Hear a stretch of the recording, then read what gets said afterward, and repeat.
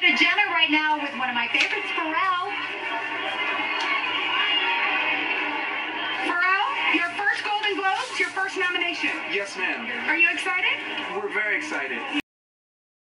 I'm here with my producing partner, Mimi Valdez, who actually took the meeting with Donna Gelati, which led to, us being here today. She knew that, I was going to be into it, and honestly, this is the gift that keeps on giving. It really is. So, you're nominated for Hidden Fences. How cool is it? Hidden Fences, Hidden Fences. Hello, darkness, my old friend. I've come to talk with you again.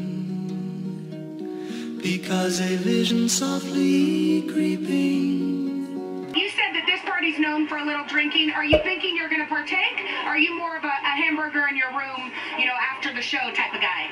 Well, you said it was known for drinking, and I said, yeah, that's true, and you were like, well, what are you going to do? And I'm like, I don't know. And then you asked me, was I more like a hamburger kind of guy in my room? Yes. And I think you're right. I think I'm like that. He's a hamburger in his room. Okay, I've got to say, we got to look at this style. You're known for your individuality and your great style.